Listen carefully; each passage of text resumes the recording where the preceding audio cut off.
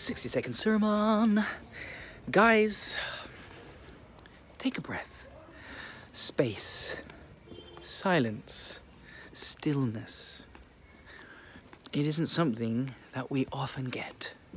And I want to encourage you that there is a wealth to be had in slowing down, taking a breath, and just for a moment, pausing.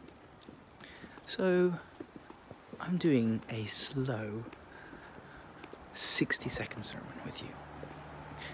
I think some people would have probably gone already.